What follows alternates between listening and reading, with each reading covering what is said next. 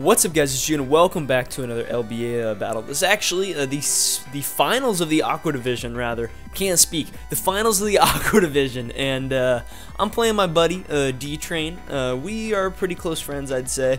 Probably one of my closer LBA friends, so I guess it's kind of fitting we both made it to the finals. Winner will advance to the grand finals of the LBA and face the champion out of Magma, who is Vertilet, who also has a YouTube channel. Really good YouTuber. You guys should go check him out. Anyway, D has a really threatening team because I can't really cover it in 6 mons, just like based off the mons that I have. Even if I were to go like Spadef Gyarados, like I still can't beat stuff, which is kind of bad.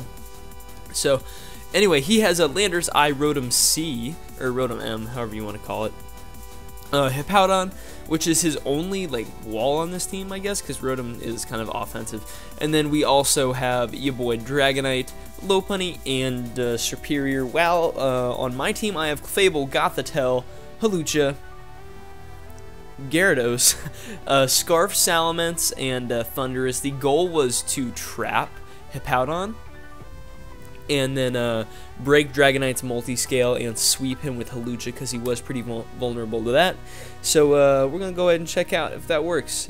Sweet, it played. Nice.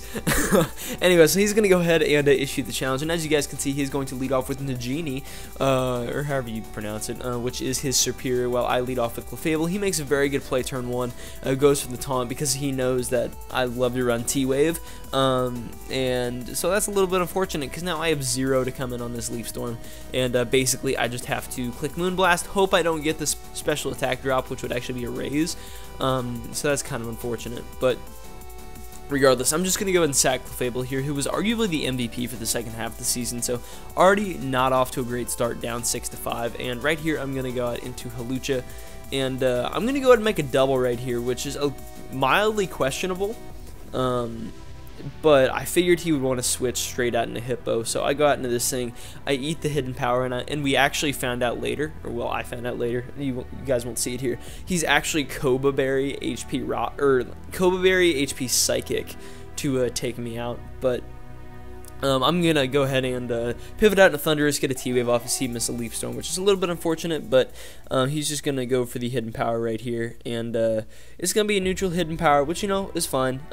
He's at +2, so it kind of hurts, but he goes out into his Rotom right here, which is a very good play, so I'm just going to go ahead and fire off an HP Ice, and do about 60% to this thing, and he's just going to follow it up with a Volt Switch, and so we see that he is Scarf, which, you know, I would rather this be a Scarfer than, like, Scarf D-Knight, actually, because Scarf D-Knight would actually be kind of a pain.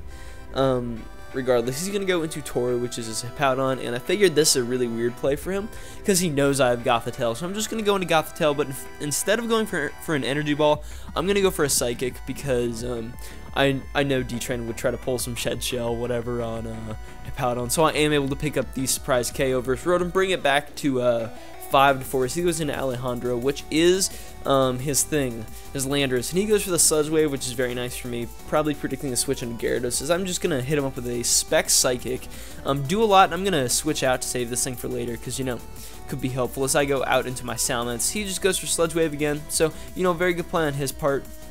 And I'm just going to follow it up with the Dragon Claw.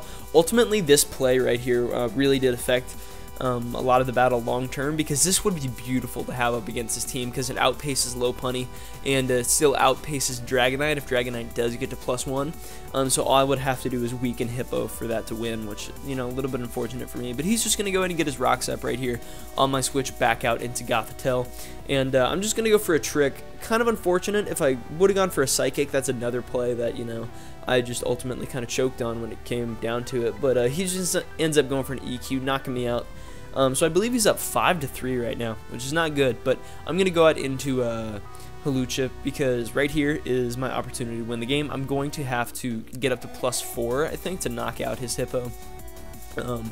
And I'm assuming he's like mixed defenses to take on Thundurus, but, you know, we'll see. He's just going to go out into Dragonite, then immediately double back out into Hippowdon. And right here comes, like, I still could have brought it back. I would have just had a very, very small chance, but spoilers, don't come out on top in this one. I'm going to go for the high jump kick, which is really unfortunate because it will knock me down into my range where I have to burn my citrus berry. And therefore, Unburden kicks in and he roars me out.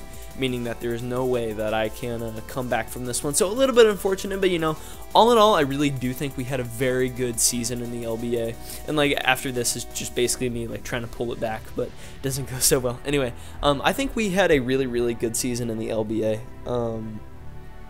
We got off to kind of a rocky start, but ultimately we're able to turn it around. I'm super excited for next year.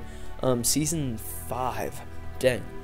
And you know, if we can just like kind of improve off what we did this year, I will be very satisfied.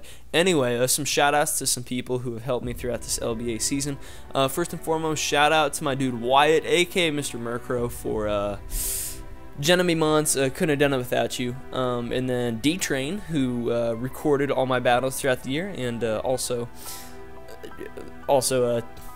basically ended my season, but it's okay. Thanks for recording my battles, man. It really does mean a lot. Additionally, shout outs to Tyler, who is the admin of the LBA, the founder. Huge shout out to you, man. I know that this was like not an easy task at all to put together the entire league, but I really do appreciate it. Really fun format, and I'm really looking forward to it. New season starts like June 6th, and I will have more stuff up on that next year, or not next year. I'll have more stuff surrounding the LBA up on my channel when that time does come around, because I do think it would be very good if I can bring more of that to the channel, because you know, it'd be very fun. But anyway, we're gonna go ahead and take an L versus D-Train.